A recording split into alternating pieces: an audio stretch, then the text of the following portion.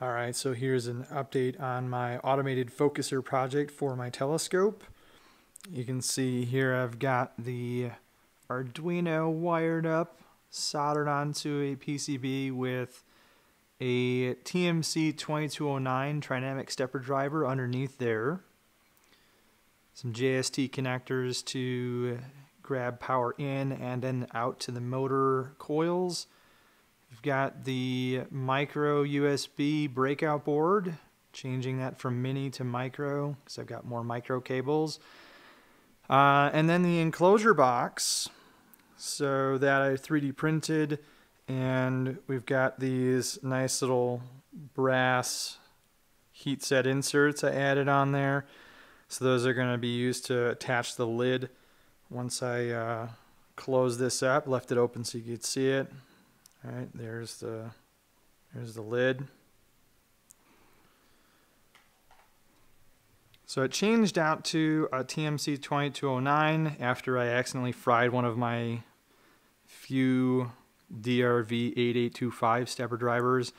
Figured I'd rather go with something that's quieter, smoother, overall just a better driver anyway if I had to buy extras. So switched out to that.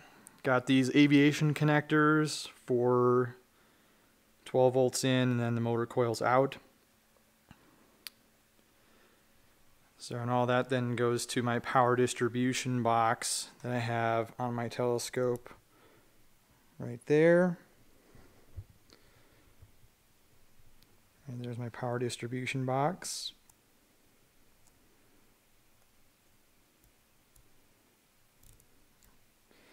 So all of that powers everything.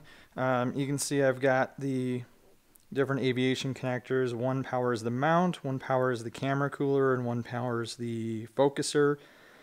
I've got my power in here. And then on the other side, you can see I've got another power connector there.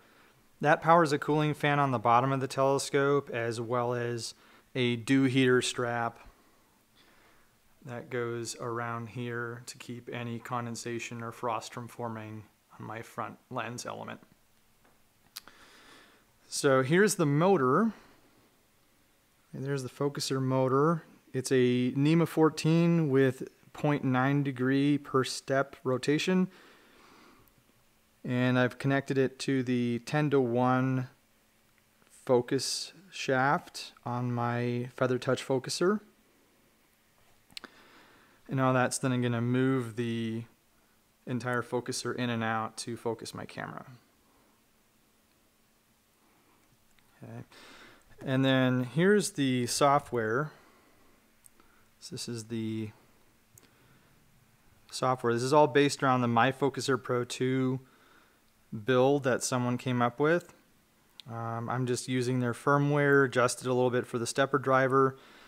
But you can see how I can just click on, plus and minus to move this in and out if I want to. And it will go ahead and move the stepper motor. I can show you here that it'll move.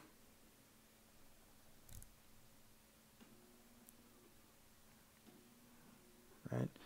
As I do that, it's really kind of slow, but you can kind of sort of see it. It's moving in and out. I'll hit home. There you can see it moving all the way back in as I hit home. Sorry about the focusing there. So I can adjust all my settings in here if I want, and then this will eventually integrate in with other software. So let me close this and bring up Nina, which is the nighttime image and astronomy software. And in here I can go ahead and connect my focuser. If I can find my cursor. There we go. And so I can do the same thing in here, right? If I want to, I can go ahead and tell it to move to a target position. And then in general, what it should do is over the course of the night, as the telescope warms up and cools down, right, the focuser, the whole tube is going to expand and collapse or expand and contract with thermal conductivity. So as this warms up and cools down, the length of the tube, the length of the focuser changes slightly, and so it's going to throw off my focus. The critical focus zone in here is maybe about 50 microns deep. So trying to keep it in there as the whole tube is expanding and contracting is really challenging. So that's the whole point, is that over the night, every so often I'm going to tell this to refocus. It's going to move slightly, take a few pictures as it moves, and then compare them and figure out where is the point that is going to be the sharpest stars, and move it there, and then continue imaging.